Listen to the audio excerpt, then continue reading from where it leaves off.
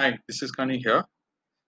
Today we will see about probe request and probe response frames. So probe request and probe response frames are a part of a management frames. So the probe request is sent by our client.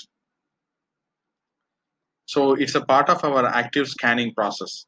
So whenever the client tries to join to the APs, it broadcasts with any specific SSIDs, or if it's already known, or it's broadcast with the wildcard SSID.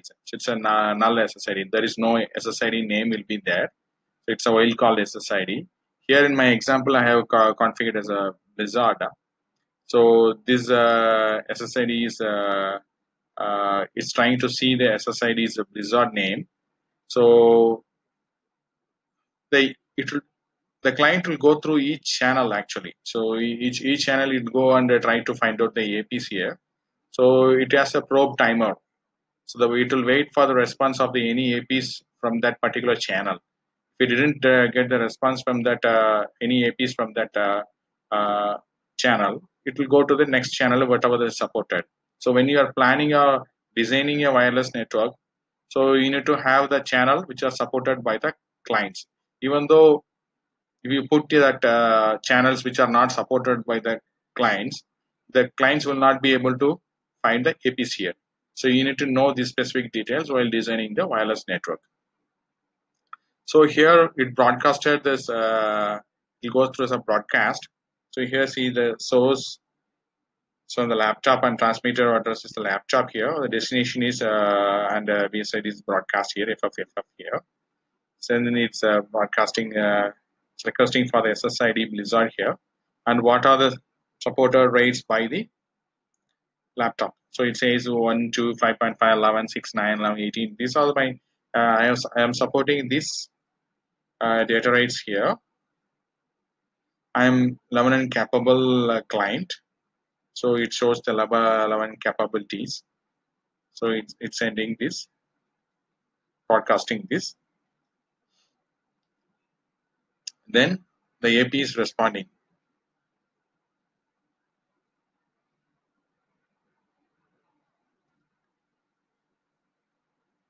So you see the beacon interval in this probe response of the APs, and it shows says about this capabilities of these APs here. So what are the data rates supported?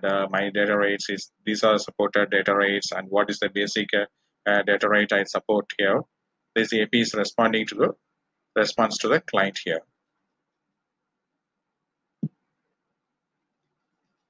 It says the country code here and the number of channels. What is the maximum transmit power I supported by the APs here, and what are the security capabilities of the APs here.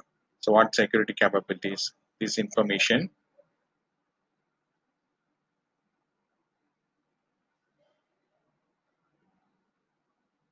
HD capabilities of this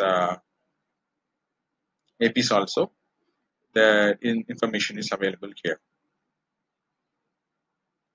The probe request does not contain the traffic indication map. Like in the beacon frame, you will see the traffic indication map details.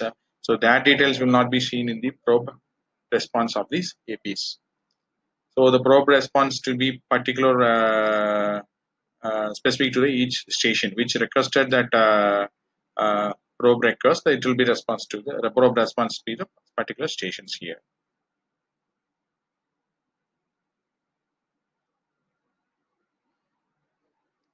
So it's the probe request and probe response is a part of the association process between the clients and the AP before it's really get authenticated and ready to transmit the data here. Thanks for watching.